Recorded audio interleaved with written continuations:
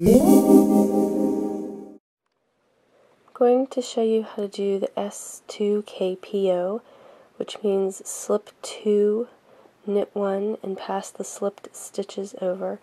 It is a centered double decrease, and it makes this nice centered decrease, as you can see right here. So what you want to do, you want to slip the next 2 stitches on your left needle. You want to slip them together knitwise,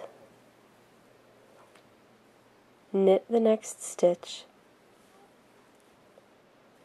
and then pick up both of those slipped stitches at the same time and pass them over the knit stitch.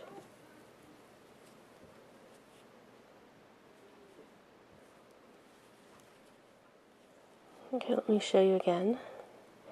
The next 2 stitches on your left needle, you'll slip them together knitwise,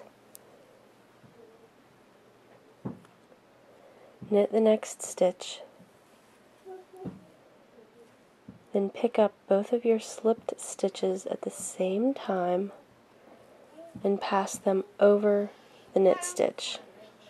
And that's S2KPO.